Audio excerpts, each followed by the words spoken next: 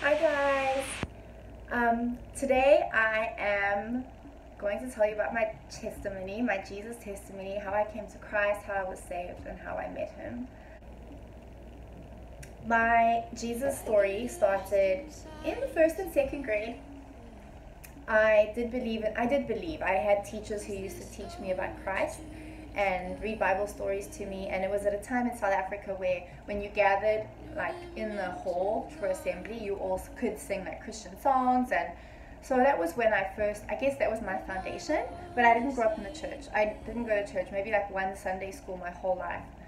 So but I remember just having these visions about Jesus, and I remember like kind of visions but kind of dreams at night, and I would lie down and close my eyes, and I would just picture being on this brick wall, very narrow brick wall. I was walking and He was under me, and He would be holding my hand and like guiding me along this wall. And I just find that amazing because, we read stories. When we read stories like the Three Little Pigs, we don't then suddenly have these visions about the Three Little Pigs, or Cinderella. It's like, and then for some reason, the gospel is alive and it is true and it does change your life. And that's what's just so amazing, to just be so young and to hear these stories and to have visions and dreams about this man.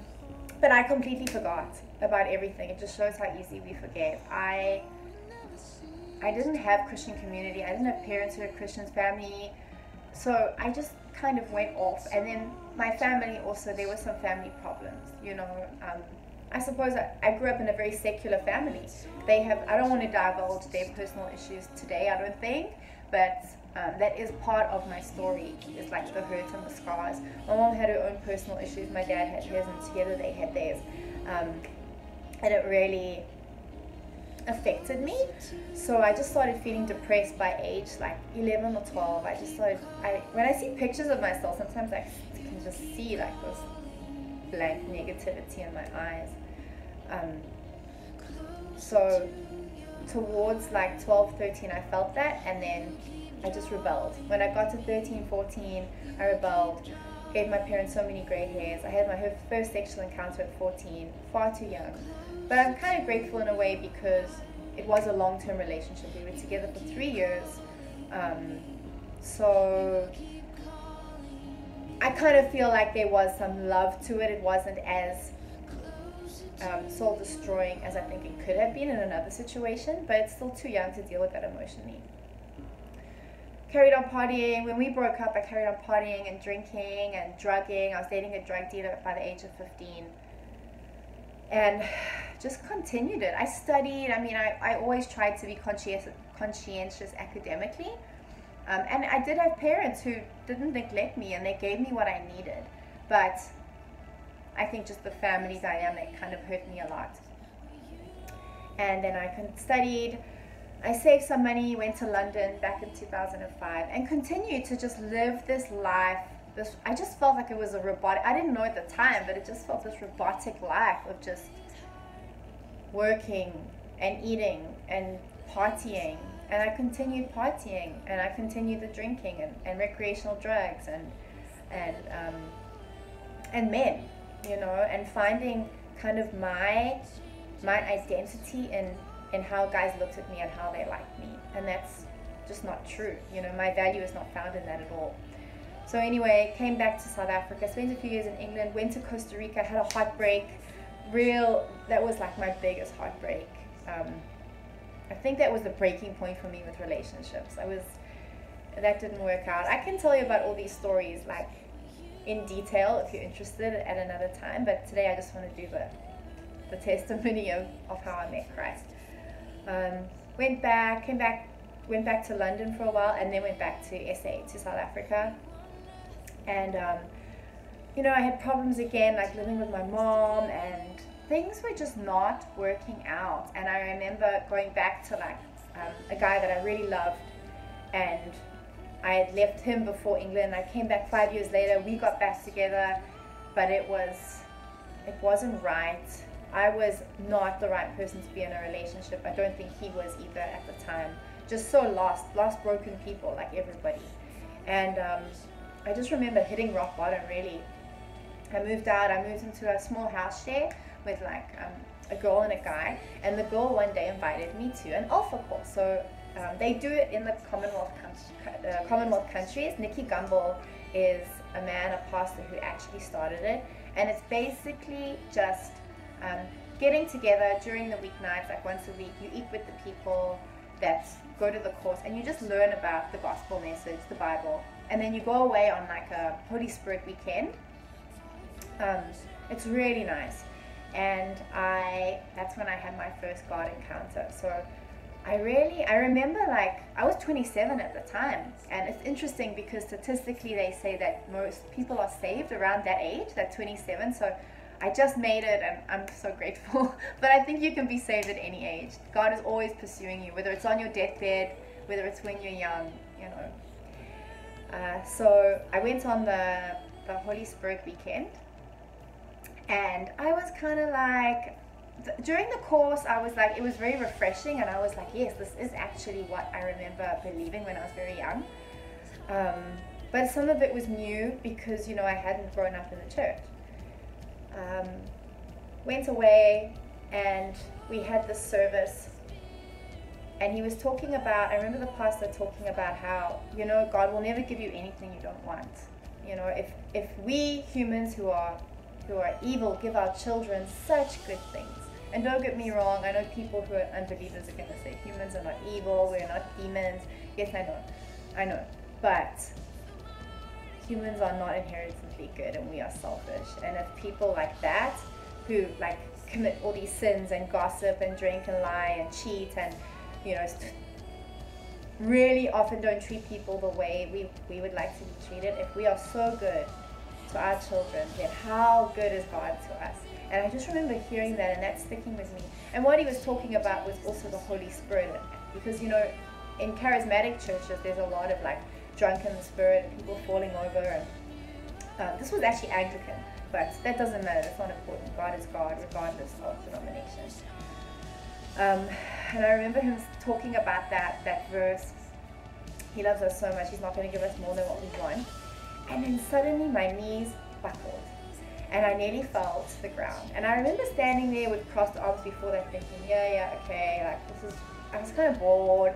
Next minute my knees buckled, and then I prayed, and I just said, God, you said that you're not going to give me more than what I want. Please, I don't want to fall to the floor, I don't want to convulse, I don't want to do anything, but if you are real, please just come to me.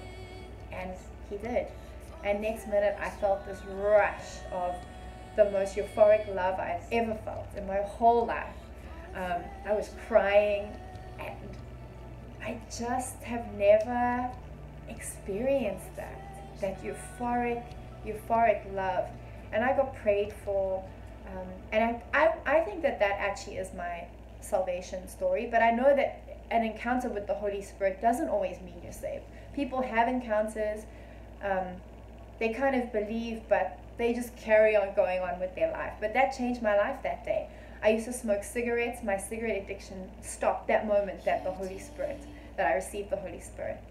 And then I went back home, and all my friends were like, let's party, and I just said no. And they said, we knew you wouldn't want to party after you went to something like that. And I just said no. And then during that time, I had a lot of temptations, because I was stuck in that time between this world and this life, and then this newfound desire to just seek him and find out more about who this man is, who is God, who is Christ, who is this triune God.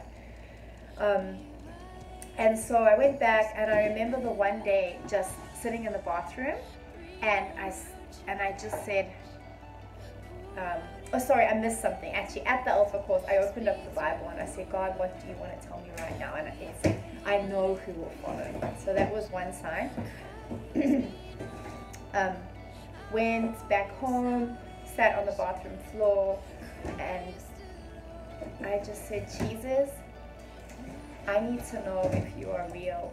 If you are real, like I've felt this and I believe, but if you are real, just tell me now. And as I said now, a lizard, a little gecko, in South Africa we have these little geckos that claw on the walls in our houses. He just fell, the gecko fell at my feet, as I said now. And you know, to this day, it could have just been a coincidence, to be honest. But I don't think so. I just think that timing, and if this is a God who created heaven and earth, a God who sent plagues, he sent locusts. Why? How can he not just, of course he can just drop one small lizard at my feet to say, yes, I am real. And then after that, I started going to just like a non-denominational church, and I was baptized. And that was when the temptations came so bad. Like, also, like, my flesh was like dying to do these things, but my spirit was like Jesus is king. It was difficult. But anyway, I continued to press in.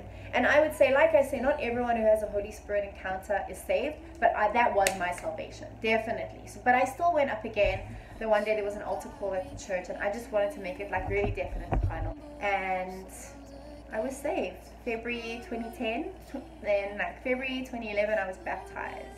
Yeah, so I did the altar call first, and then I was baptized. And then I just continued to like grow in God, Bible study, worshiping. I went on a mission trip when I came to Korea. I just started reading, unlocking the Bible, reading the Bible, just really pressing in, and it completely changed my life. My looks changed.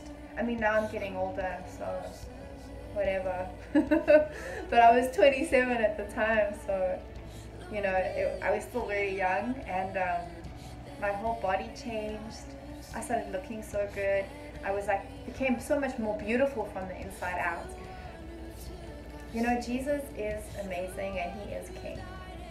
He really, really is. And we do serve a triune God, Father, Son, Holy Spirit, and each of them are so important. Yeah. And so I'm not going to go on like a whole preach. I just wanted to tell you about my story. If this was encouraging to you in any way, please can you comment below. I also have an Instagram account. It's my name, Colette O'Halloran, so that's Irish name. So you can find me on Instagram. I'm so inspired by video and photography lately, and I feel like God wants me to like click into that creative side in order to show people his love.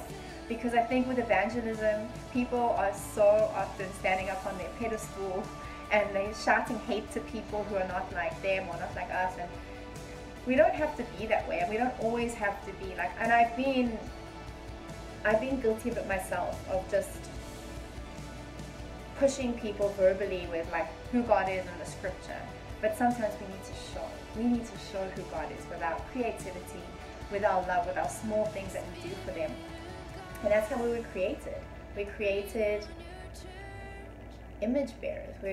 We are created in the image of God, and he is a creator, and we actually are small creators. Obviously nowhere near to his extent. We are not God Almighty, the creator, but we are small creators. We are carpenters, you know, programmers, builders, photographers. We make things. We paintings, we create. And yeah, so that's what I want to do now. I want to start videoing more, making YouTube videos and Instagram, and yes, and I'm really excited about it.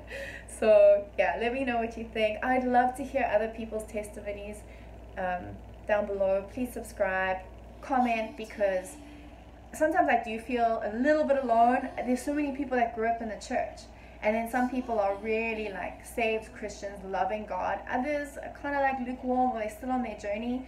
And I just want to meet more people who literally lived in the world, like completely secular life, and then bam, were saved, and then suddenly we're like, let's live like the Book of Acts. Please let me know. I'd love to meet you. I'd love to hear your story. So yes, I'm going to go now, and our next video will be up next week. Bye. God bless. Pour out your presence, speak through. Oh, I heard 1,000 stories of what they think you're like, but I've heard the tender